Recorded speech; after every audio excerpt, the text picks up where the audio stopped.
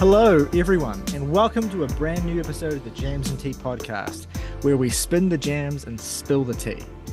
Now, I'm not typically the person who does the intros to these videos, and there's a good reason for that. Over a week ago, as we typically do, we recorded a Now episode, that is to say, an episode of our Jams and Tea Now series, where we talk about the latest goings-on in new music, new singles releases, new album releases that we're interested in, interesting conversations, discourse, things like that related to current and recently released music, and also a discussion topic, which we've been doing in our Now episodes as well, where we talked about the most underrated albums of 2013. And you're going to get to see that Now episode in its totality, but because of how strenuous things have been editing wise for me lately, and also because of trying to figure out ways to release our content in the most consumable way possible, basically, we've decided that from now on, these two halves of our Now episodes, the half where we talk about new music news, singles, songs, etc., and the half where we have a discussion topic like underrated albums or great songs on bad albums or those kinds of things, we're going to release those as separate videos, basically.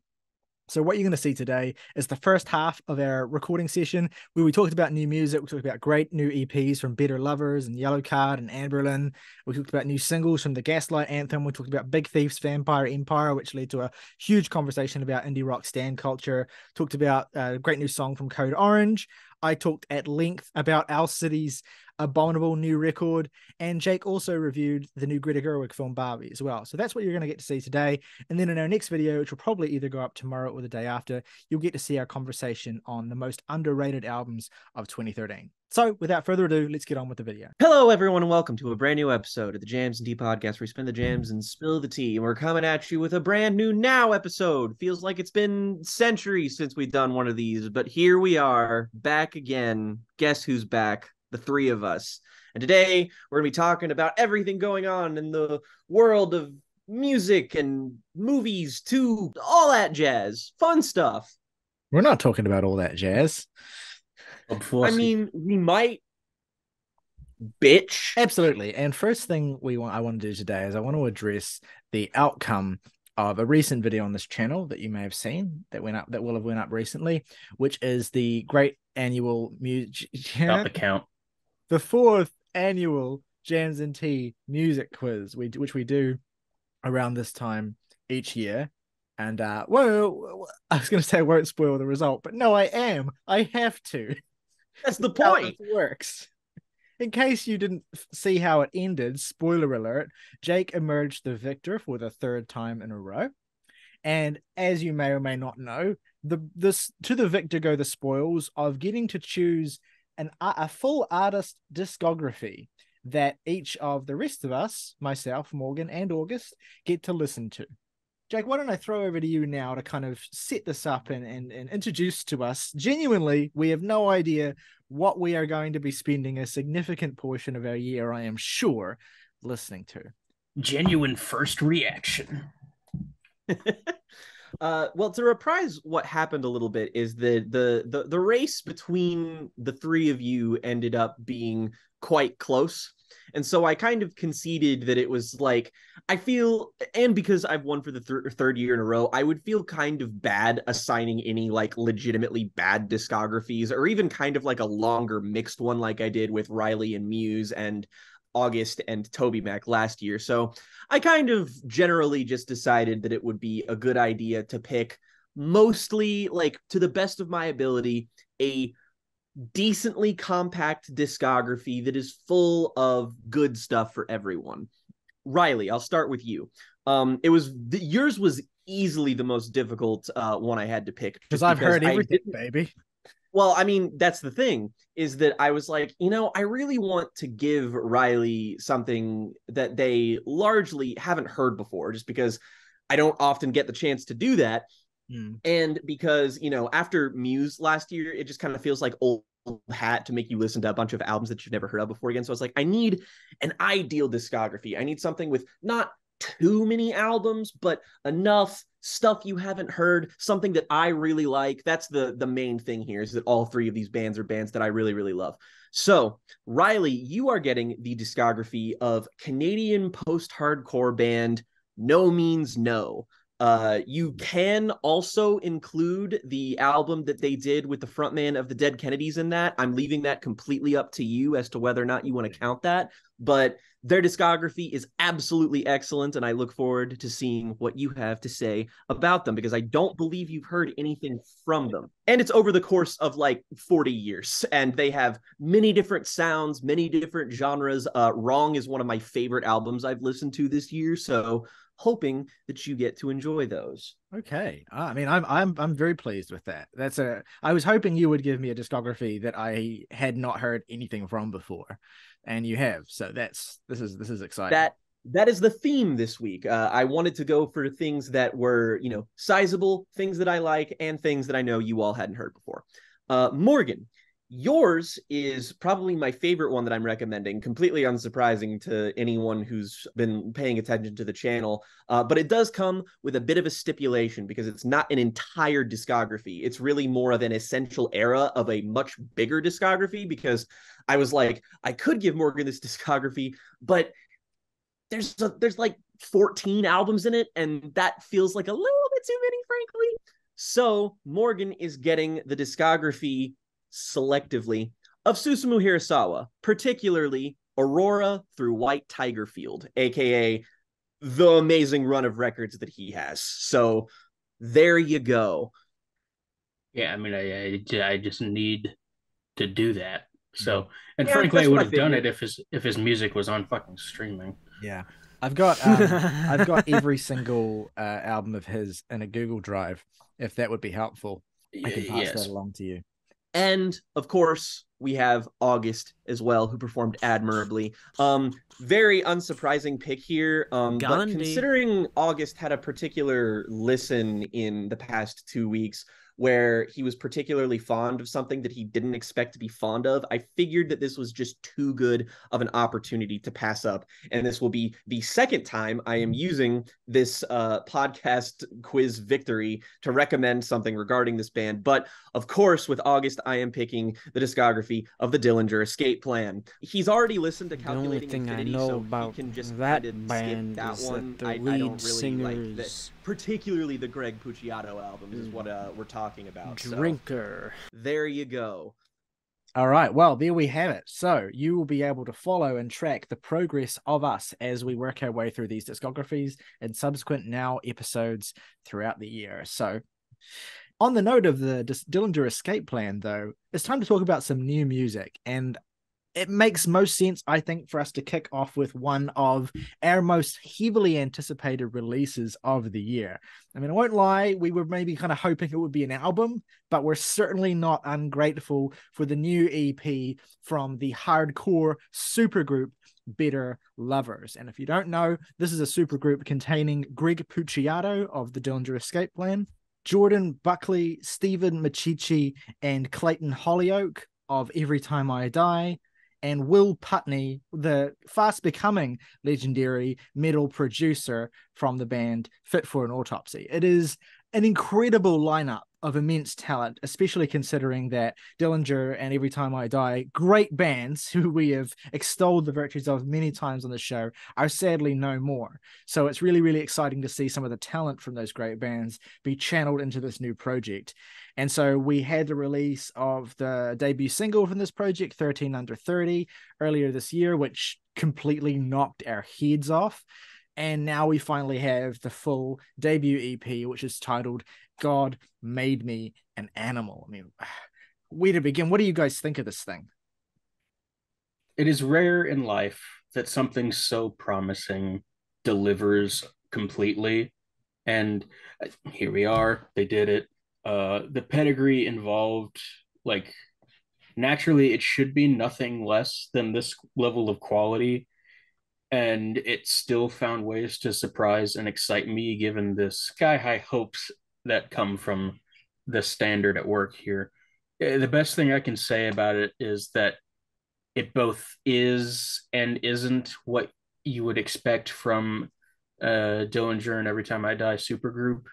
It feels like genuinely like it is pushing at the boundaries of metalcore in a way that both of those bands had before, but with this particular and distinct flavor. And I say this like without meaning any kind of shade. I mean it entirely positively, but it's kind of like the ultimate fan service supergroup in a certain sense. Because when I listen to it is just Dillinger and Every Time I Die at the same time. It's like the sounds of those two bands are so beautifully infused. And of course, the end product of that, while being a synthesis of those two bands, where you're like, I can recognize this band and I can recognize that band, does ultimately become its own animal, no pun intended. And so, yeah, it's really, really exciting. It's really, really immediately satisfying because you go to it with this expectation that, okay, it's these guys from these bands doing this new thing together, and sometimes supergroups will make a point not to do that. Sometimes supergroups will make a point to deliberately differentiate themselves from their previous work and kind of carve out something entirely new. But what's so just immensely immediate and rewarding about Better Lovers is how well they channel the feeling you get, that kind of catharsis, that raw intensity you get from those two bands through the talents of the men in these bands and what they're good at doing, and just gives you something that makes you feel like, okay, I had a Dillinger and Every Time I Die sized hole in my life that is now completely filled, and all I need is more. Let me just say, I love this this Better Lovers EP. Now, before this, I hadn't really been much into Every Time I Die or Dillinger Escape Plan. And apparently I've been listening to the wrong Dillinger Escape Plan album because I thought Greg Puciato was on Calculating Infinity, but he is not. But he's really a highlight here, and I want to talk about his vocal performance just a bit because I think it's really great. Like, just his screaming, so good. I remember, Jake, in our like group chat, you were talking about how there's this like a lock in your brain that prevents you from just screaming as loud as possible, except when you're in mortal danger, and how he's broken that lock. But, you know, breaking that lock is one thing, mastering breaking it is another, because just last night I was out with some friends, you know, hanging out in the forest, so I decided, you know what, fuck it, I'm gonna try screaming as loud as possible. And I did that, you know, 2, 3, well, realistically 5 times, and by the end of it, my throat was shot and I had to whisper for the next 2 hours. Yeah, the best endorsement I can give of this is that when 30 Under 13 came out, we were all collectively like, yeah, this is one of the best songs of the year. And now I'm not even sure it's the best song on this EP. Frankly, I think the title track is one of my favorite things that any person involved in Dillinger or Every Time I Die has ever done. I love that kind of like the little Southern rock riff that starts out, God made me an animal. That shit is tasty. And, you know, it is kind of weird adjusting to like not hearing Keith Buckley, but hearing Every Time I Die, and not hearing Ben Weinman, but also hearing Greg Puciato. Like it's a weird kind of cognitive dissonance that you hear at first. It's like the sort of logical next step for both acts is happening on the same project. It feels like this was some sort of cosmic convergence that happened, just because, you know, it is really a shame the way that Every Time I Die kind of ended, especially on such a high point. Like, we were all like really enthusiastic about their last album, Radical. It's easy to forget that they've been one of the most consistently great hardcore bands for like the last 20 years, which is, I mean, like, they have an impressive array of records. And the cool thing about them is that they never like, they don't really have a weak release, honestly. And this keeps up that pedigree, but it also doesn't sound just like another Every Time I Die thing. It'll fill that hole, like Ryley said, but it is distinctly something new. I also think the writing on here for all of these songs is super duper sharp. Becomes So Small has this vocal delivery that, I mean, dead ringer for what somebody like Mike Patton was doing on the Irony is a Dead Scene EP, the become so small, become so small, become so small. I fucking heroin. I love that shit. This is an easy highlight of the year. Like, I've listened to this EP almost every single day since it's dropped.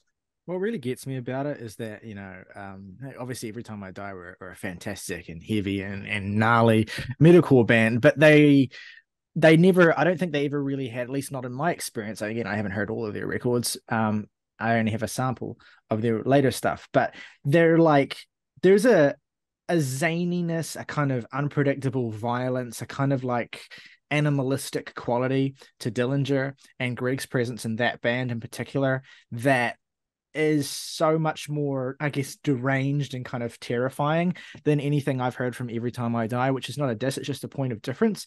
And so what's really, really interesting about this project is the way that, because you have Greg fronting it and doing the vocals, he's going to bring that energy, that kind of, off the wall insanity to it. And what's great about it is it's not just Greg doing Greg over Every Time I Die, because the band absolutely push themselves to match the place that he is at. You really get the sense that these musicians who've come from different places, Greg versus, everyone who came from Every Time I Die, plus, of course, Will Putney, who really is the secret sauce here.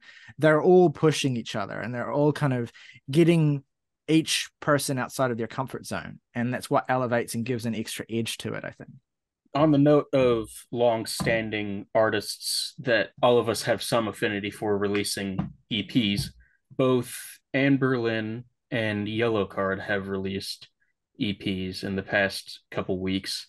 I'll start with Anberlin first. I wasn't that crazy about their last EP, and I'm not that crazy about this one, with the exception of the final track, Nothing More, which is a near 8-minute long synthwave jam that features a saxophone jam section at the end. And it's both something I would not expect out of this band, but also completely makes sense to me. There's a lot of that really heavy electronic synth influence all over Vital and Lowborn both. And this feels like the first time that they're carrying on that influence and expanding in a way that is, interesting. Like, I would be perfectly okay if this band were to get rid of guitars altogether, because most of the time that they're making a rock song on these last two EPs, I've been kind of, I don't know, a lot of that has to do with the production, which I think is like just as marred in sort of an electronic influence as the actual synthwave flavored stuff, but it just doesn't fit. Yellowcard, I have much more positive things to say about. I think this is a really strong return to form. I mean, it's a Yellowcard EP. They're not doing anything you haven't heard Yellowcard do before, but it feels like the natural progression from the self-titled album to now in terms of just sort of maturation and general outlook, where they still maintain as much youthful spirit and nostalgic outlook as they always have, without falling into the trap that so many pop punk bands fall into once they start hitting their 30s and 40s, where it just sounds like they're recycling the same attitude that they had when they were 23. There's a Pierce the Veil and a Dashboard Confessional feature? Yes. Wow. The latter makes perfect sense to me. The former was like, Mhm. Oh, all right. I really like the presence of both. Yeah, definitely a really solid outing, and I look forward to what these guys do next. On the note of Morgan core, I guess, but I suppose to be a bit more broad, kind of a real American shit. We have to talk about the new upcoming record from one band you might have heard of called the Gaslight Anthem. I believe this is going to be their first record in, I want to say, 9 years. Yeah. It's called History Books, and the day we record this, I believe, we have the second single for the album having come out, the title track of the record as well, which has a feature from one Mr. Bruce Springsteen, and getting Bruce Springsteen on a Gaslight Anthem song it's like getting... It's like when the Killers did a song with Bruce Springsteen. It's like if Brian Wilson came on a Animal Collective song. You know what I mean? It's like, that's kind of what this is. It's like, oh, okay, we're just going there. We're just kind of pulling it together like that. What do you guys think of this sort of the recent singles for this and the potential for this new Gaslight Anthem album? I love both of these songs, but both come with significant asterisks in that they kind of both sound like shit. And Cadis, man, what are you doing?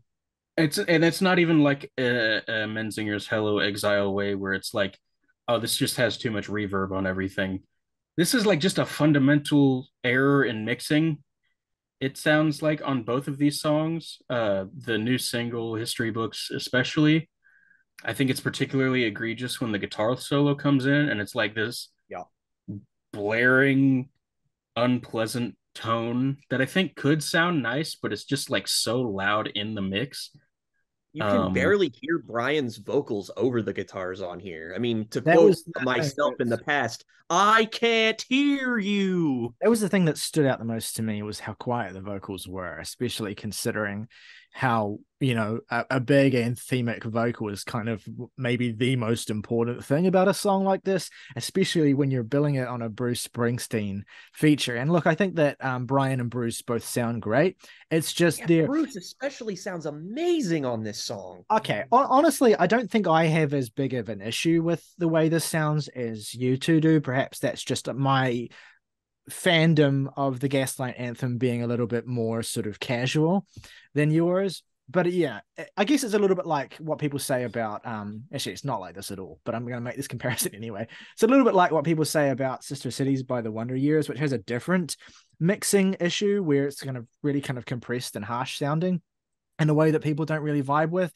That never really affected me all that much while listening to it, but it is something that I do notice. And I'm like, okay, yeah, I could see how this could reach a higher level if a slightly different approach was taken. And I think that's kind of how I feel about these two songs as well.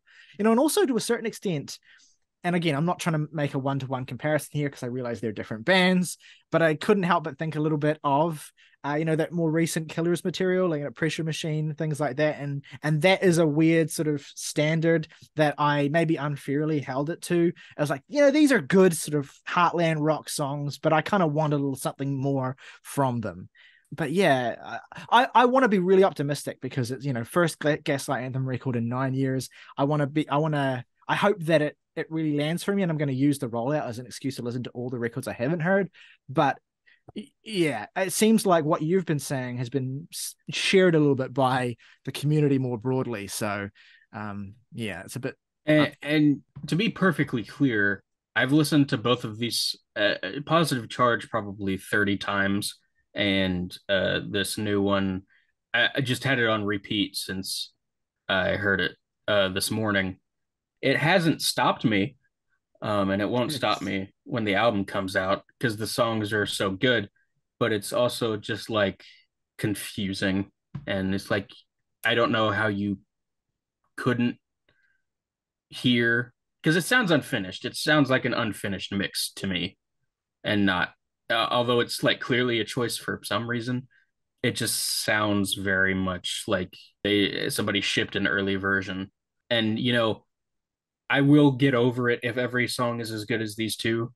So it's again just an asterisk mostly that's unfortunately kind of had to dominate discussion around these two songs. But there's also, in terms of just like a controversial response from fans, I want to talk about this new single from Big Thief. It's called Vampire Empire.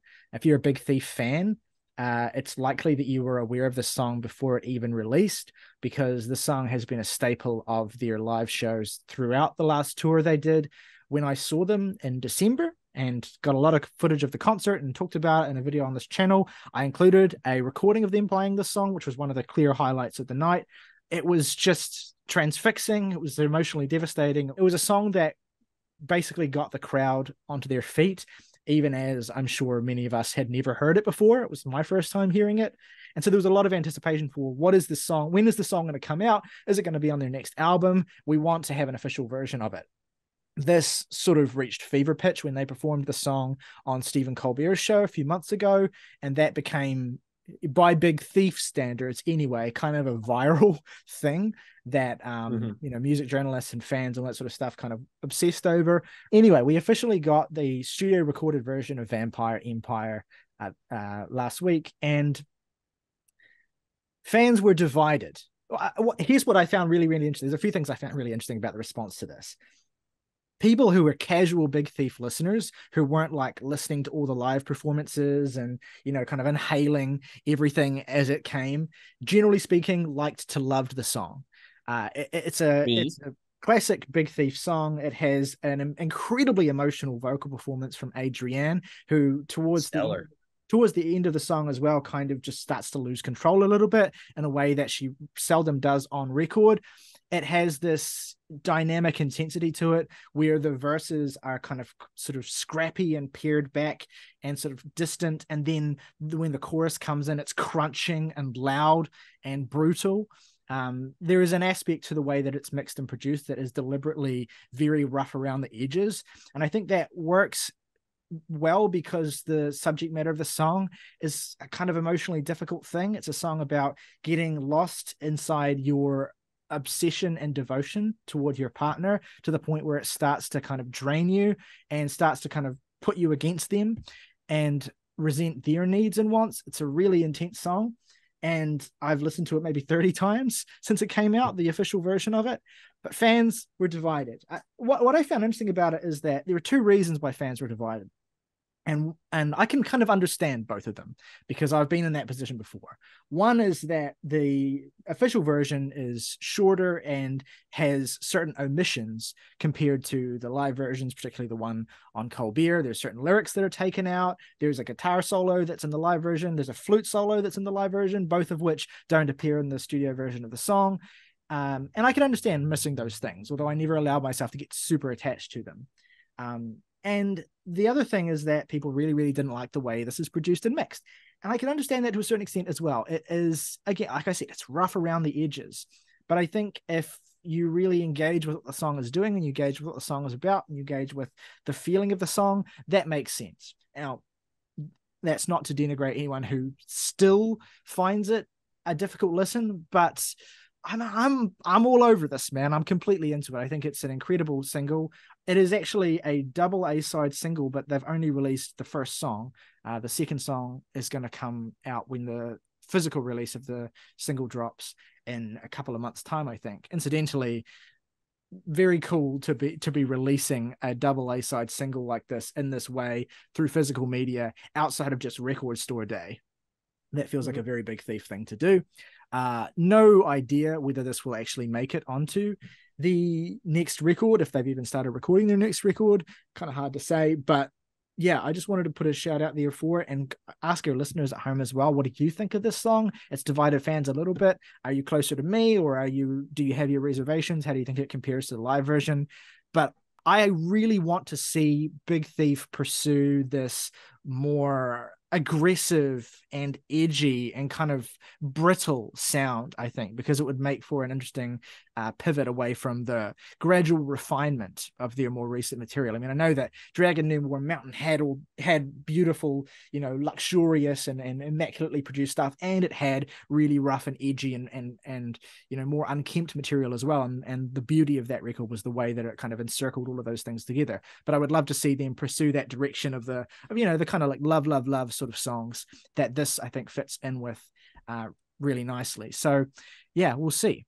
It was curious to see the response as a bit of an outsider, just because you mentioned that like I am a more casual Big Thief fan, even though I like more or less adore everything I've heard from the band and Adrian. But like it raises an interesting question about the ownership that fans feel over artists. Like there was I think it was like some sort of TikTok that went viral or something, but it was just like this very incensed person, shall we say, talking about how, once art is out there, it belongs to the consumers. And they were using that logic to kind of say that like, oh, well, that means like you can't change the lyrics or you can't change the instrumental parts of like the live version of the song. And I think it's, first of all, I think it's just kind of, there's a lack of respect for the artist that's just there, that feels very possessive and strange. And I also think that it really accounts for very little more than recency bias, because like, to me, an extended version of a song in a live performance, like adding instrumental bits, adding different lyrics, changing things up a little bit, that's just what live performances are. Like, we're fans of a band like The National, who are like known for doing this. Like a song like Walk It Back off of Sleep Well Beast sounds really, really like small and minimal on the record compared to how fucking enormous it sounds in the live version. That's kind of the novelty of it. It's like that felt like a theme with the newest record as well that we kind of touched on. We live in a time where the immediacy and the vitality of the music scene and live performances, that sort of visceral experience of getting to see a band live, you want the band to deliver something that you're going, is really going to like affect you, and that you're going to see it, and it's just going to, it's a different experience than when you listen to something on the album. So I value Big Thief, definitely kind of planting their flag in the ground and just being like, this is the studio version, this is the live version, both versions exist, you all have both to listen to, we understand that you all have a preference.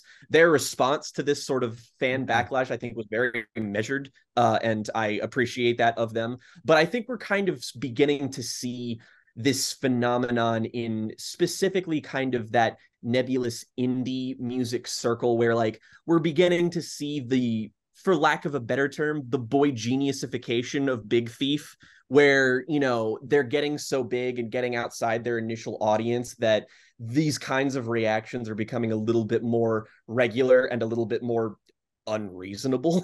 Well, it's the logical extension of stan culture, right? Because stan culture has burbled up over the last 10 years with regard to kind of mainstream pop artists.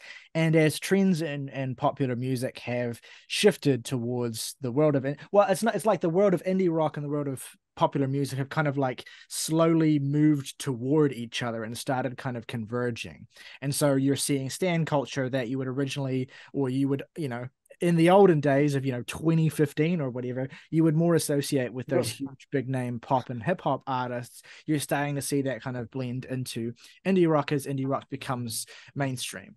And so what's interesting about another thing that's interesting about this Big Thief thing is that, like, I saw that, I think it was an Instagram post that went mildly viral with this kind of heavily incensed fan making these very intense points about how, we buy the tickets to your shows and we buy the merch and we pay for you to make this music. So therefore we're owed, a certain level of consistency. Such a deeply cynical take. Well, just it was kind like, of gross, honestly. It was funny because it was like, to me, it was like, you are approaching this band you love and you're treating them like your landlord.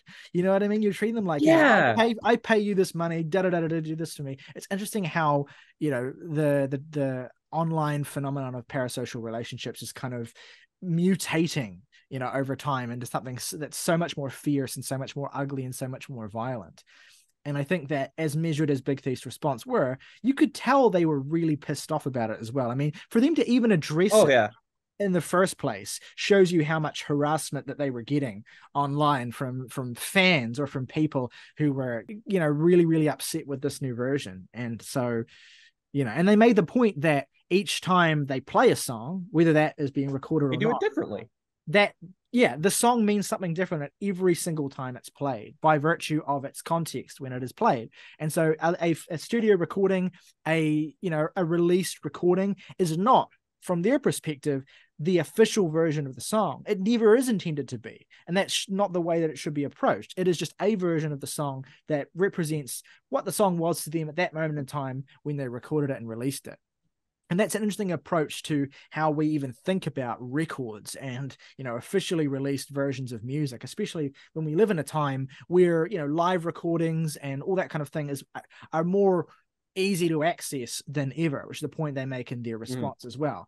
I mean, bootleg culture has been around for a really, really long time. It used to be this thing that was specifically the dominion of, like super obsessive, nerdy prog fans and stuff who would like, Bob Dylan fans, all that kind of thing, who would obsessively collect as many of these different recordings as possible. But now, because of YouTube and because of everything, you can hear a song potentially long in advance of it being officially released as a studio recording. So that has I think interacted here with this bizarre and unhealthy trend in parasocial relationships with music fans in an interesting way, in a sad way, but in a way I think we can probably expect to see more of.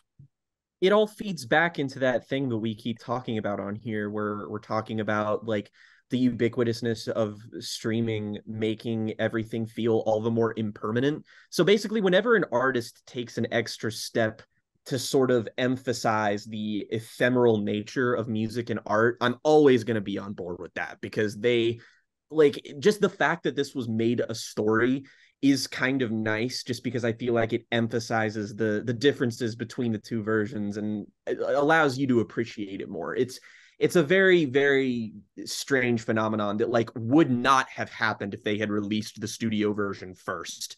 Because of how album rollouts happen, right? Artists usually don't play new material live before it's released. No.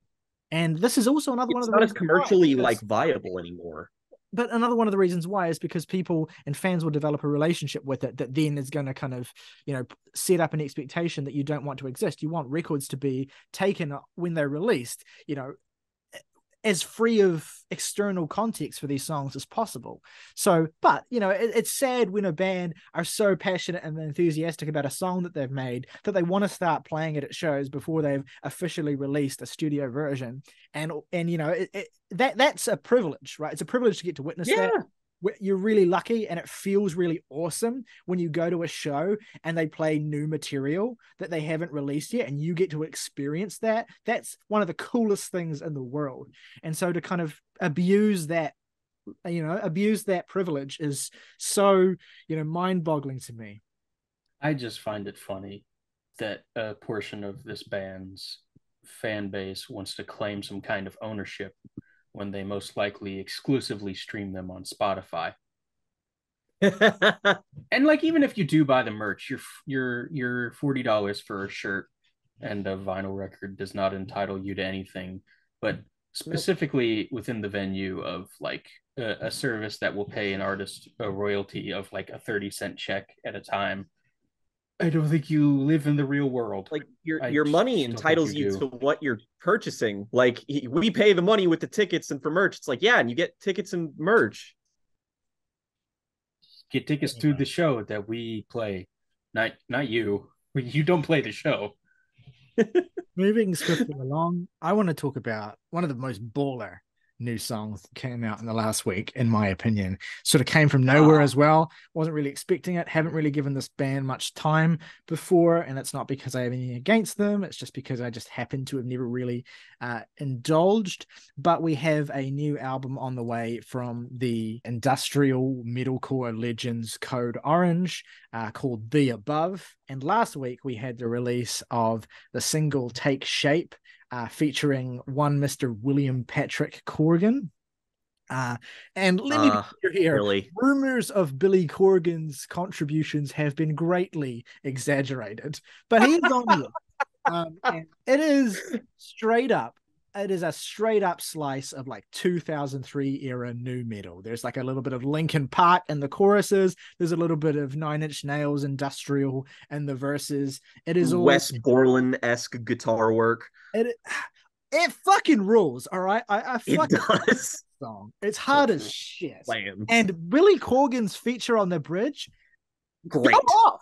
Like, come He's on. fantastic. This is the exact kind of context I want Billy Corgan to be in. It is in other bands' music, contributing ethereal vocals that take me right back to 1995. Nothing else. All right, that is exactly his. What I want him to do is I want him to really imbue this elder statesman status and stop making music, but just start showing up on other people's shit. Yeah, I think that would be baller as hell. But anyway, instead of complaining about not being mentioned in a book with My Chemical Romance. Corgan aside, killer song. I mean, Morgan, you're the Code Orange fan with the most kind of, with the most hours put in, I guess I'd say. What are your thoughts on this? Honestly, I haven't heard a Code Orange album in full. Just like everything I have heard from them, whoops ass. I liked all the singles from the last album. I like everything I've heard on this coming album. I really should just power through all of their releases. I don't know why I haven't. I listened to Forever this week, and I think that's an album that basically everybody on the podcast would enjoy to some extent. It's fucking wild. Bleeding in the Blur was one of my most listened to tracks that year. Best song on the album. The title track is like, fucking Christ. A band known for their absolutely spine-cracking live shows. Yeah, I love that they're going in this direction. I love this song. former guest of the podcast, Coffee, and I were actually talking about Code Orange this week because he's going to go see them play alongside another 2020s heavy hitter so far, which is Model Actress. Oh yeah. I God, cannot, like, what a fucking perfect combination. I was like, listen, you're gonna die in that pit. Like there's no way you're making it out of there. Like, I'm so jealous. That sounds like such an amazing fucking show. Jesus Christ. Yeah. Well, look, I have gone from being a Code Orange, someone who, again, like you guys, sort of enthusiastic about the little that I've heard, to now I'm like, I've got to get back into this back catalog. I've got to listen to Forever. I've got to listen to Underneath, which has been in my iTunes library since the week it came out. I still haven't heard it. Yeah, I need to listen to Underneath. So yeah, but yeah, this song is amazing. Like, this is when we talk about kind of like new metal revival, this is the kind of thing I mean. It's like perfectly channeling the spirit and sound of 2003 or like the early 2000s in general, but making it sound like it's happening right now.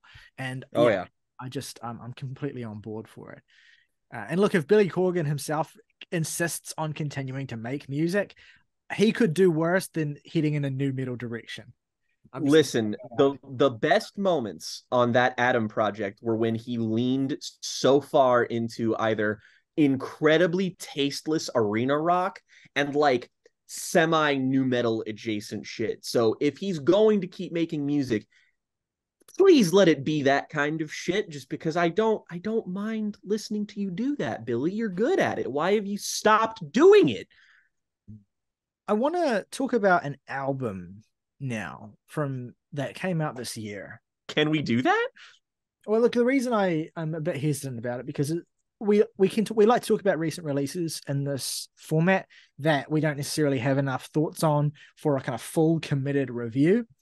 But also sometimes we just miss things and we need a while to catch up on them. And sometimes we're like, oh, this came out like earlier this year and it's kind of had its moment and it's gone by now. And so it's like, the statute of limitations on, being current with it has completely gone. So, it's a little bit of a missed opportunity.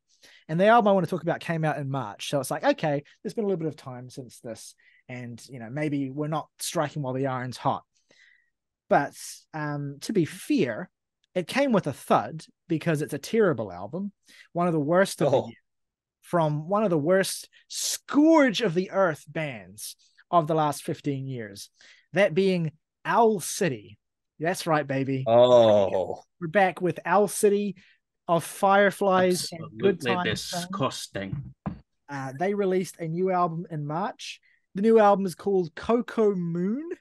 It is the 7th album from Owl City. In case you may be not familiar, Owl City, of course, had gained fame with their smash hit #1 single Fireflies in 2009. That was from their 2nd album, and they have continued to persist ever since. Owl City is the solo project of one Mr. Adam Young, who, is also worth noting. I did a little bit of research. I wasn't aware of this. Did you guys know that in 2016, Adam Young released 11 concept albums? nice. There was one every single month, I think. Well, obviously, barring 1 month, given that there's only 11, but he had 11 orchestral concept albums based around historical events or significant pieces of world history. There was Apollo 11, RMS Titanic, The Ascent of Everest, Omaha Beach. Who wants to hear Adam Young's Omaha Beach concept album?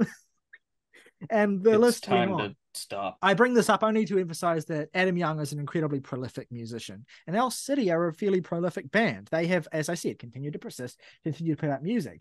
And why this is relevant is that you would not know really that any time had passed when listening to this new album from Owl City, Coco Moon. If you only knew Owl City from Fireflies and maybe that one terrible Carly Rae Jepsen song, then you listen to this, you would assume this could very have been the follow-up to that album. But no, there have been 4 Owl City albums in between the album with Fireflies on it and this one. They're just a band that found that niche so quickly, ripping off the Postal Service, and have just kind of sunken into it so deeply, have just kind of entrenched their claws in that space that they see no need to abandon it. And, you know, on some level, I respect a certain level of commitment to knowing your niche, right? So I'm sure that there are people out there who love Owl City. I'm sure that they're probably all... I'm sure they're probably all just as, if not more, fundamentally Christian than Adam Young is. And they're probably in their late 20s, I would say. And they're probably saving themselves for marriage. And they probably have at some point owned a chastity belt. And I was going to say purity ring. Or a purity ring, yeah.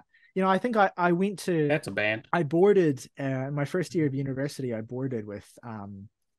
a bunch of people, but one of them was this girl who was very, very heavily religious. I boarded with Owl City. Well, no, this girl really liked Owl City, and she was, you know, she's basically, I'm basing this cliche of the Owl City listener, particularly on her. And that's a person who I have a lot of endearment for, but also at the same time, I wouldn't want to be alone in a room with them. And so here we have this new album from Owl City called Cocoa Moon. And I bring it up because I listened to it, for one, but also because it is uniquely terrible in ways that surprised even me. Like, what I was expecting was some, you know, weepy, joyful, little blippity bloopy, I love you sort of songs. I was expecting something that, you know, I was expecting like that kind of parody of Ben Gibbard, you know, during the era where he was married to Zooey Deschanel sort of thing. I was expecting that kind of thing to come through. What I wasn't expecting was a song that retells the entire plot of the movie Castaway from the perspective of the volleyball. Shut the fuck up. No, it's not. When I say that, I'm not exaggerating. There is a song on this record called Kelly Time that tells the entire plot of Castaway, spoilers and all, from the perspective of the volleyball. Now, whether or not you've seen Castaway, you may or may not know that at a certain key point in the narrative of that film, Tom Hanks's central protagonist and the volleyball he named Wilson are separated. You know, and it's a very emotional moment in Robert Zemeckis' masterpiece. Right? And so you might think, well, hang on, how is the volleyball going to tell the entire plot of Castaway if at a central point halfway through the film, the volleyball exits the core narrative? Great question, I would say. You know, really great question. I was very curious when I picked up on what was happening, that how Adam Young would approach it. And by the way, I had plenty of time to think about this as well, because almost every song on this record is 5 or 6 minutes long. You know, we're really talking about Adam Young is taking his time to build worlds on this album. So I'm getting into this. These songs are so long that Adam Young has become Adam Old. So once I kind of clued into what was happening, I was like, okay, I'm very curious how this is going to pan out. And so the kind of core of the song is the volleyball, which is obviously sentient in this interpretation of the story. Naturally. Observing... I mean, the main character needs to have agency. This is creative writing 101. Exactly. Observing the heartache that Tom Young's FedEx delivery person has gone through, the separation from his... Who plays the woman in that movie? Is that like Helen Hunt or something? I can't remember. Anyway, God, it's been a long time since I've seen Castaway. Anyway, so he's... The volleyball is observing this sort of, you know, underlying emotional heartache that he's going through, and then once they're separated, cheers him on to get the girl back. You know, choruses that go, ooh, ooh, ooh, I'm ready for anything, ooh, ooh, ooh, who knows what the tide could bring. Out there on that lonely ocean, we met a passing humpback whale, because all the way from Bakersfield, the tide gave us a sail. And just like that, it happened. The waves took me away, and I'm so sorry that you lost a friend that day. And it really goes on and on and on with this shit. That's not even close to the worst song on this, by the way. That one's funny and interesting because of the novelty of that concept. The song Under the Circus Lights maybe takes the cake here. Actually, no, there's a clear worst song that I'll get to. But the song Under the Circus Lights is up there. It is a love story to a trapeze artist. I saw her up there on the ropes or whatever sort of thing, where Adam Young is a child in this song and is basically discovering love or discovering the capacity for having feelings for another human being in that way for the first time during this magical trip to the circus with his family. And you have lines like, once upon a summer, a traveling circus came to town from the land down under, and I was filled with wonder when I saw the girl on the flying trapeze tear through the air with the greatest of ease. I got cotton candy, and then in a daze I met her gaze, and she winked right at me, and my heart pounded madly when I saw the girl on the flying trapeze capture the crowd with the greatest of ease. She was a light in a dark lullaby. That girl was raised by a butterfly. I swear when I caught her eye, I could almost fly. And under the circus lights, I must have fallen in love that night. Sorry, is this still from the perspective of the ball? This is a different song, Morgan. This is the different song. I thought that was what the album was about. No. There's just one song. There's one cast. It's only one piece of this magnificent tapestry, Morgan. I wish the whole album was a Castaway concept record. That would be incredible. Oh, so grand and graceful, confetti rained as she climbed through the air like a homesick angel. Quote, she makes heartache painful. Adam. What? My brother in... What is heartache? How does she make it painful if by its very definition, it is a state of aching? How does that work, Adam? Explain it to me. I would just like to point out that in effort to mine this for comedic potential, I checked to see, wouldn't it be funny if there was an Owl City subreddit? And there isn't, but I did find a 10-year-old post that compiles a bunch of old tweets from the Owl City official Twitter account, and it is the most 13-year-old girl on Tumblr shit I have ever seen in my life. And also, Adam Young looks almost exactly like Corey Feldman. Like, it's alarming, honestly. There's I mean, the kind of Peter Pan energy to him, you know? He's got tweets gems such as swag mode activated. regularly uses the word derp. And like, I need you all to understand, half of these tweets are him tweeting abbreviated conversations like, grandma, so do you have a GF? Me, lol, no. Grandma, that's pathetic. What are you doing with your life? Me, derp. Grandma, bye. That's a real tweet. That's a real tweet I just read. Let him cook. All right? Hold up. He might be honest.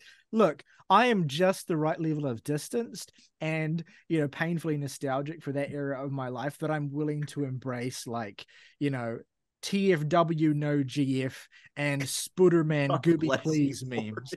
If he wants to bring those back, then I say go for it. I've never seen someone who looks more like their music in my life. The gems continue on this album, by the way, with the song Vitamin C, which is, of course, spelled like the ocean, but has one of the worst puns I've ever heard in my life. When I walk on the beach, I never want to leave, because when I get kind of salty, I need some vitamin C. A curious wrinkle of this album is that it actually has some songs on it that aren't like halfway bad. I think that the Tornado and Sons of Thunder, you know, there's moments where you get a sense of the kind of ambition that someone who would have made, you know, 11 concept albums in 2016 about various historical events might bring to their music, but it is simply not enough to overcome songs like the incredible Dinosaur Park, which, whatever you think this is about, you're right. I mean, Jurassic Park at home, ? Dinosaur Park is what happens when someone whose faith, I'm assuming, probably precludes the existence of dinosaurs, but yet still has some level of attachment to the concept. Jurassic Park is so good. I wish dinosaurs were real. And so you have this song Dinosaur Park, which already from its title is like, it's like, how can I evoke Jurassic Park without saying, oh yeah, I'll just call it Dinosaur Park. But with that inimitable chorus refrain of, so I make believe with all of my heart that there's magic afoot unseen in the dark in Dinosaur Park. The moment that convinced me that Adam Young was legitimately just an 8-year-old boy forever trapped in a growing body is the part where he's like, what do dinosaurs talk about when they're alone? He literally says, he literally does that. In the lyrics? Yeah, he says, This dude is so stoned. And all of this is built up to the worst song, to one of the most thunderingly, embarrassingly, hilariously terrible songs I have heard all year, which is the penultimate track on this record, The Meadowlark. And you are not prepared for this. So we've had all of these sorts of wondrous songs about, wishing dinosaurs were real and how cool is the beach. And I love the circus. And isn't Castaway a great film? Robert Zemeckis is the one true auteur. You've had all of that throughout this. And then you get a song like The Meadowlark. You had allusions to Adam Young's Christianity in certain songs on this record as well, references to God and faith and that kind of thing, as if it weren't blindingly obvious that this man is... Is he a Mormon? I don't know. He sounds like he could be. He could be. But then you get the song The Meadowlark. And I'm just going to actually walk you through the song so you can experience what I went through in real time as I realized what the song was doing, and then as I followed its progression. Upon a winding forest road, I met a soldier far from home. I saw he was my enemy, so I aimed at him and he at me. Prepared was I, but loathed to shoot, and he, uncertain what to do. A cold sweat formed upon my brow, but we both kept rank and stood our ground. And then the most curious thing occurred. On wings arrived a tiny bird, and troubled not by war or peace, she sang for us a melody. Various oohs happen at this point in the song. I dared not move or look away, lest my life my foe would take. A lot of Yoda speak in this.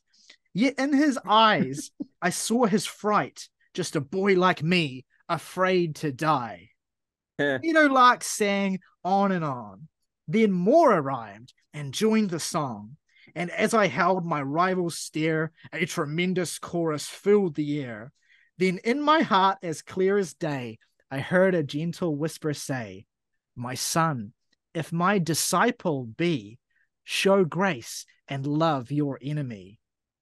That's right. This is a song about two soldiers on opposing sides confronting each other, being struck by the song of a meadowlark, and then realizing that the meadowlark is the embodiment of Christ himself.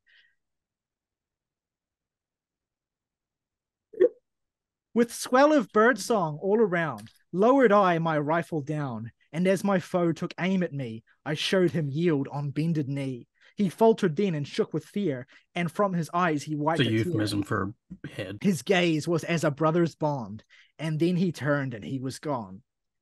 If I should live to see more days, I pray the Lord to guide my ways, with grace to love my enemy, for grace my Savior showed to me. Truly the Imagine of the 21st century. Before we get into our final discussion topic today, I want to throw over to Jake to talk a little bit about one of the big media events of the year, that being the new film from Miss Greta Gerwig, Barbie. If you want to hear myself and Morgan talk about the other big event of the week, Oppenheimer, we're going to be on the First Watch podcast, either in an episode that may have already released or may not have, depending on when this goes up. But I have not seen Barbie yet. I do intend to. But I want to hear from you, Jake, a little bit about how you feel the movie holds up. Well, should be acknowledged, I am a big fan of Miss Greta Gerwig. She notably is the director of my favorite film, 2019's Little Women. And I also love Lady Bird. The script for Barbie was also co-written, has a writer credit from her husband, Noah Baumbach, who we kind of mentioned in our favorite movies of last year video because he made White Noise last year, which Ryley talked about. Real cinematic power couple there. Like those are that's an impressive amalgamate of talent. But Barbie is everywhere. The marketing has saturated the entire world with Barbie stuff. The press tour for it, we've been hearing strange Ryan Gosling quotes for months now.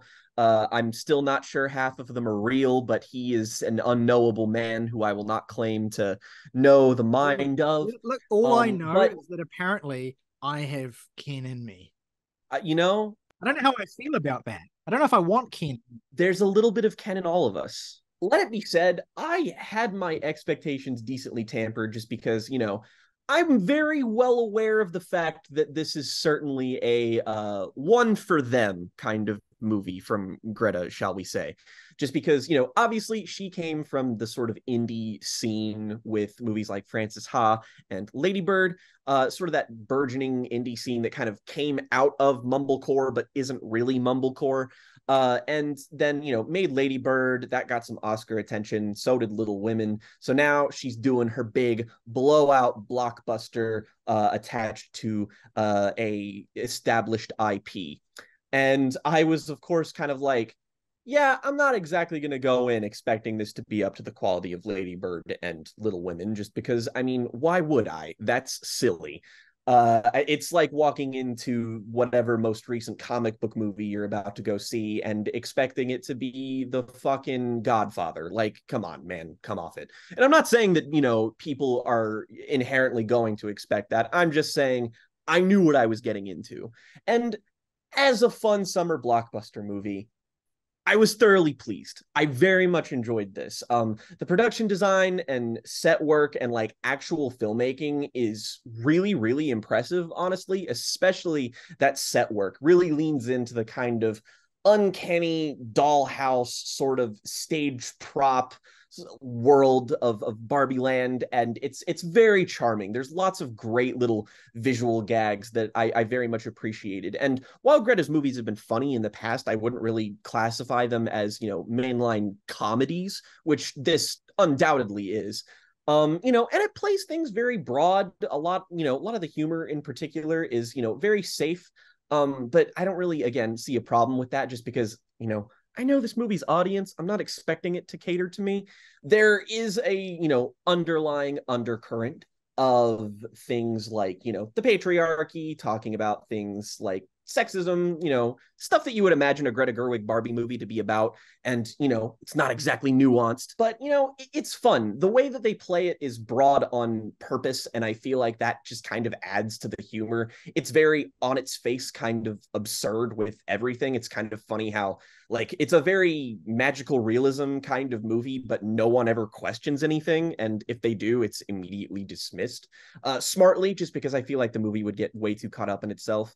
And it doesn't. It does play things safely, but it's also touching. There are moments in the movie where you can distinctly tell, like, yeah, this isn't just a director for hire gig. Like, you can feel the Baumbach and the Gerwig touches in very select moments, but still feel nonetheless quite honest and in a way that it took me off guard. But the real key of the movie here is, again, that it's a fun summer blockbuster. It's very well made. I think it's well written. It's very well performed. Gosling and Robbie are worth seeing the movie for, even if you don't enjoy it. I think that particularly Gosling is having the time of his life. This sort of turn that he's taken in the 2010s after movies like The Nice Guys, where he's like both comedic inherently and also kind of a straight man, really, really works. And this is just him dialed up to 11. I'm not even convinced that half of his lines were actually written. It just kind of seems like he got so into character and just kind of went with it. But yeah, go see it with your, smaller siblings. Go see it with, its intended audience, perhaps. But as somebody who was not in any way the core target audience for Barbie, I enjoyed it very, very heavily. There is a Jim Steinman musical number in it. It is amazing. Loved it. A very good time at the movie films. I still need to see Oppenheimer. I will be rectifying that soon. Yeah, I'm prepping for round 2 on Oppie, to be honest, at the moment as we speak. I can't remember the last time I follow a good amount of people on Letterboxd. I have not seen a single person rate it under 4 stars. That never happens with the people I follow. Hell, especially not with Nolan. Like, usually his movies are a little bit more contentious with the cinephile crowd, but everybody's like, no, this is major. And that brings us to the end of this episode of Jams and Tea. Now, again, we'll be back very soon with the second half of our filmed conversation where we talk about underrated albums of 2013. So stick around for that. In the meantime, let us know what you think of any of the music that we talked about today. If you listen to the Owl City album, if you listen to any of the new songs on Big Thief, Code Orange, Gaslight Anthem, any of the stuff we've discussed today, if you have thoughts, let us know in the comments below, and we'll see you again soon for another episode of Jams and Tea. But until then, folks, rock over London, rock on Chicago. Barbie, you can be anything.